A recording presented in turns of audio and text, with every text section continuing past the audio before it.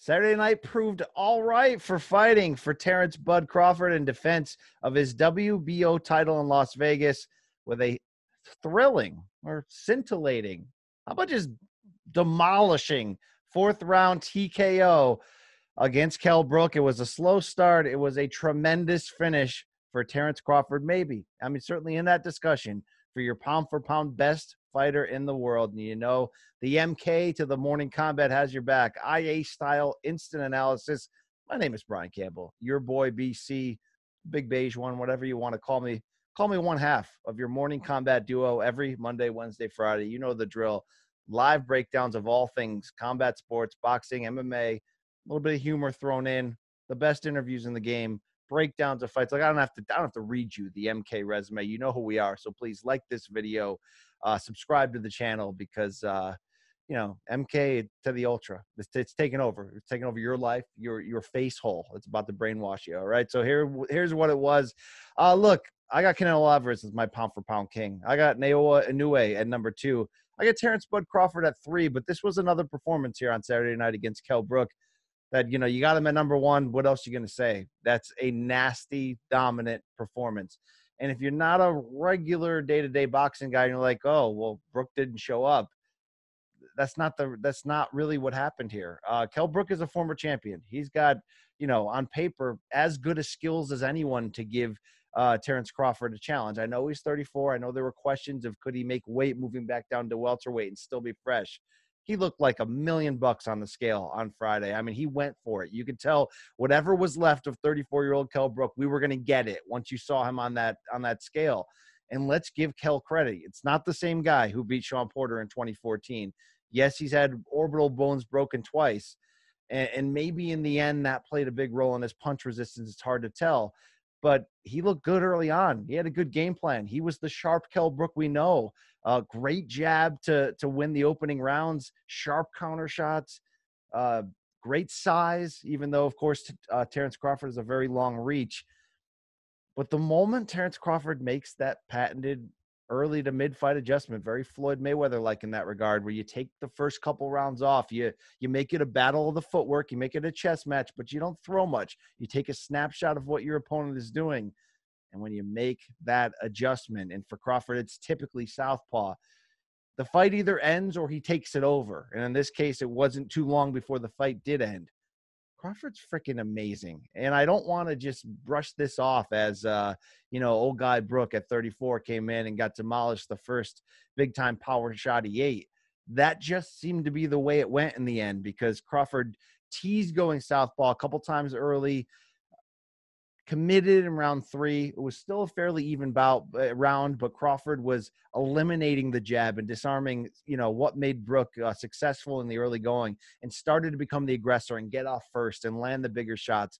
But in the 4th round, everything changed. That right hand counter shot from the southpaw stance from Crawford, a little bit of a half jab, half hook. Brook walked right into it as he was coming forward to throw. And he got hit with a shot he didn't see coming. He got effed up. He backed up to the ropes, caught another left hand, never went down. The referee, Tony Weeks, rightfully sort of gave him a standing 8 count because the ropes held him up, gave him a knockdown. And as soon as that fight was restarted, Crawford comes in, 3-punch combo, right hand, followed by 2 lefts. Brook's hurt. He's bent over. Weeks does the right thing to save him. And there you have it. Just like that. It was like, wow, we may have a chess match or we may have a decent fight till the fight's over. Terence Crawford really is that good. Now, you know, you're always going to have haters and critics. And I get really frustrated that Bud's 33 now.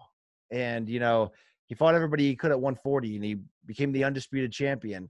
And it's not like he hasn't looked tremendous against the Jeff Hawns and the, you know, overmatched, washed up Amir Khans and all that. And even after getting surprised last fight against Mean Machine and getting dropped, he just out-brawls the brawler.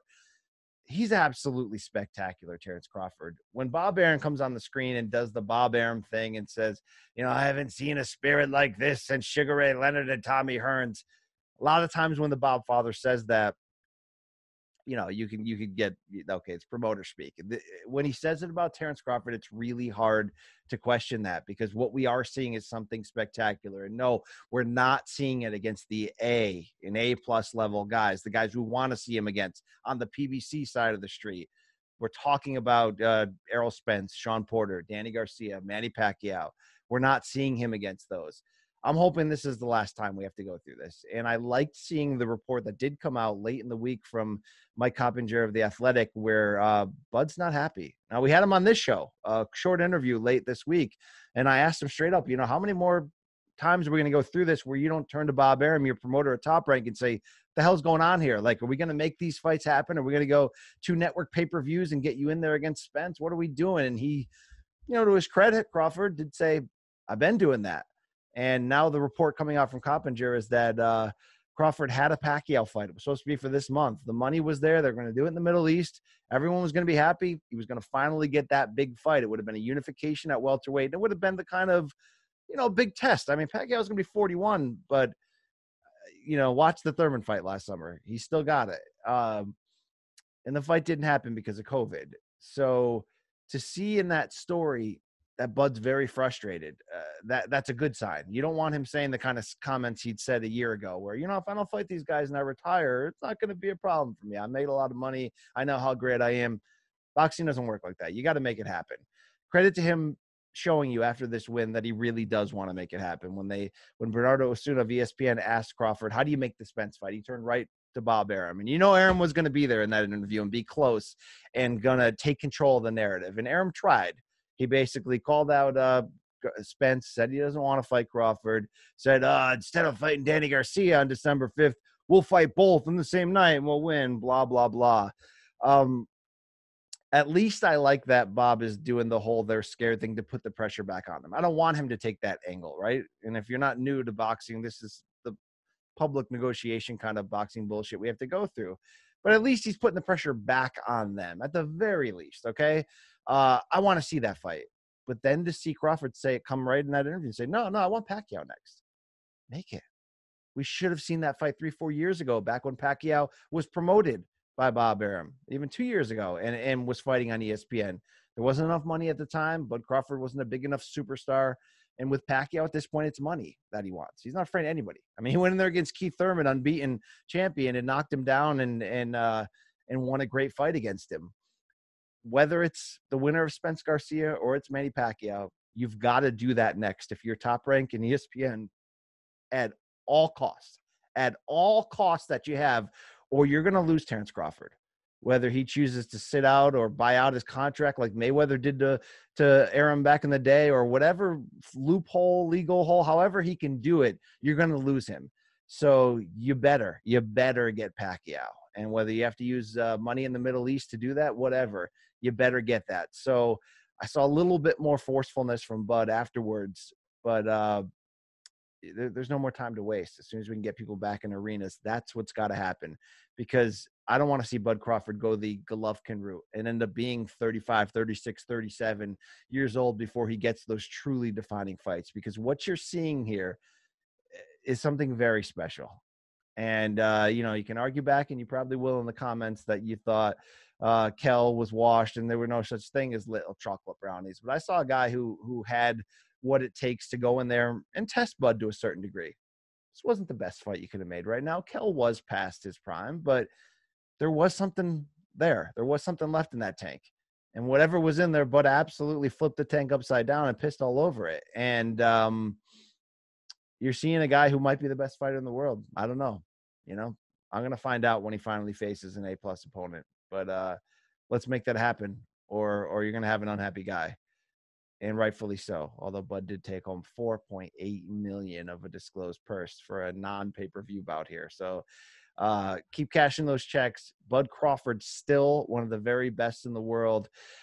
Kell Brook at 34, I think he was able to make 147 pounds here because the money was big. He was guaranteed $2 million. It was sort of one more opportunity to go back. I don't think he has to retire if he doesn't want to. I mean, he's been wanting that Amir Khan fight forever. It's still big business in England if they can make it. But I think you saw a guy with the broken orbital bones in separate fights back-to-back against Golovkin when he moved up and dared to be great, and against Spence. Punch resistance-wise, not going to be the same guy anymore. So he's almost a stronger version of Amir Khan in some ways right now, where an elite guy who's going to get in there, they're going to get to him. They're going to finish the fight. You gotta be really good though. You gotta be really good to do that. But he can still beat guys if he wants to cash checks and linger. That's fine. But for Terence Crawford, we're done. We're done with the Besputins. We're done with the Mean Machine Kavaliauskas. It's all killer, no filler from here on out. We got to find out how great this guy is, not just by today's means. And again, it's a crazy era the past year in boxing where you've got 4 or 5, some at one point 6 guys who had some kind of claim possibly to be pound for pound number one. Usyk right after that cruiserweight tournament, but now not so much. Lomachenko for a while, but now not so much. But Spence before the accident sort of brought, before the close fight with Porter that brought it back down to earth to a degree, was right in that discussion. But right now, whether you have Canelo, whether you have Crawford, or whether you have Inoue number one pound for pound, you're right. You know what I mean? You're probably right. So for me, I happen to have Crawford 3, but I'm telling you again what I saw tonight, and I'll package it with the other wins. You're watching a special guy, a generational guy. And I'm going by the eye test right now to say that. But, here's to hoping that we definitely get him still in his prime against all these names of his era, and he can run the gauntlet. If he can fight Pacquiao, fight the winner of Spence Garcia, fight who's ever left between Porter and Thurman, fight them all. Fight them all, because this post-Floyd and Manny welterweight era, and I know Manny's still around, and Floyd sometimes is still around, it did have the making to be a special one. We've got all those names I mentioned, 5, 6 of them. These are really big names. These are really good, enduring, multi-time champion, multi-division champion fighters here. And, gun to my head, Crawford Spence, I have to go Crawford right now. And I've been a Spence guy in this discussion for a long time, but I have to go Crawford right now. I think he is the best of this era. Is he Sugar Ray Leonard or Tommy Hearns? I can't make that leap. Bob did. Some of it is trying to sell it. Some of it is he's seen it. He's been there. But I want to see I want to have the opportunity to see the proof that could get me there, that he's that special. And I'm one of the biggest critics against who he hasn't fought. So for tonight, we're not going to focus so much on who you haven't fought, and we're just going to say what I saw there was absolutely brilliant. Bud Crawford is all the things that ESPN hammers and kicks the dead horse to tell us that he is, but he is that. Is he all-time, though? Let's find that out. Okay, right now, he's the best welterweight in a deep welterweight division. Is he all-time? The proof will be in the pudding, as the great Floyd Mayweather said. Quickly, and of course, we're going to get into all this on a deeper level on Morning Kombat on Monday. Any of you that caught the co-main event here on this Top Rank card right after the University of Florida football game saw just an absolute crap travesty in that rematch for that 115-pound title with Joshua Franco taking on Andrew Maloney of Australia. Maloney appears to get up by the replays, and it really only took one replay to figure this out, hit him with a jab that caused the right eye of Franco to close, because it was from the thumb of the glove, which was still legal, but referee Russell Mora ruling it an accidental headbutt early. So when the ringside doctor rules that Franco's eye can't continue in round 3, we hadn't go the 4 full rounds. It's either going to be a no contest if it's an accidental headbutt, or hey, in Nevada, we have access to replay. The only caveat is if you go to replay, it ends the fight. Well, the fight's already over. Ringside doctor says Franco can't see anymore. So they go to the replay. They go to the replay for 26 minutes. And the Nevada Commission, shockingly, or maybe not so shockingly, because this is boxing, 118, 110 for Canelo. Adelaide Bird, right? CJ Ross, 114, 114 for Canelo. We've been down these roads before. Bob Bennett, Robert Byrd, the replay official, Jay Nady, the ex-referee, the referee and acting replay official there. They're all watching the screen over and over again. All of us are watching the same thing at home. Shout out to ESPN's truck and technical team for picking this out of the replay. It was a punch. It was a freaking punch, guys. How many more times do you have to watch that? Do you need Kennedy's brain to explode off on a Dallas sidewalk? Is there a grassy knoll there? What are we doing here? And Nevada rules it an accidental headbutt, no contest. So I guess we're going to get a third fight between the two of them. Probably we're going to get one anyway because of how weird that Maloney knockout was. But again, that's fighting. You jab somebody with a clean shot and you catch him accidentally with the thumb of the glove at the angle, and it's going to swell your eye and they're going to stop the fight. But it should have been a knockout win for Maloney to avenge a decision loss from earlier this year in what was a really good fight. And we're going to see it again anyway, but boxing, has a hard time getting out of its own way with controversial endings, bad scoring, ridiculousness, a lot of shady stuff. This time they implement something that is meant to correct all of that, and they still got it wrong, and they still took 26 minutes to do it. So, I'm a day one-ish boxing guy. I am boxing. I'm always, Larry Merchant said it. Boxing, you can't fix it, you can't kill it. And that's true. All right. But I deserve to be able to be the loudest angry person in the room and be like, what are we doing here? This is why we can't have nice things. This is why this shit happens.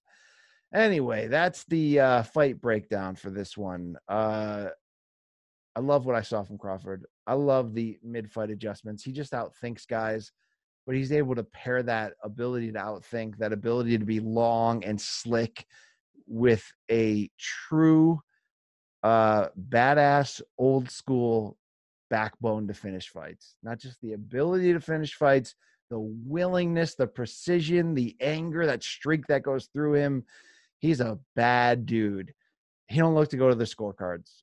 Who was the last guy to go to the cards with him? A unification bout at 140 against the guy that just lost to Jose Ramirez. You know the guy I'm talking about. The guy that knocked out Matisse. You know the guy, the Ukrainian guy. You know the guy I'm talking about. And he had knocked that guy down twice early in that fight and completely controlled it.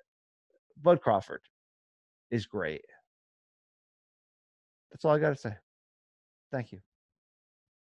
I'm out. I'm out of here. What else you want me to do? You want me to tell jokes? It's like after midnight. I mean,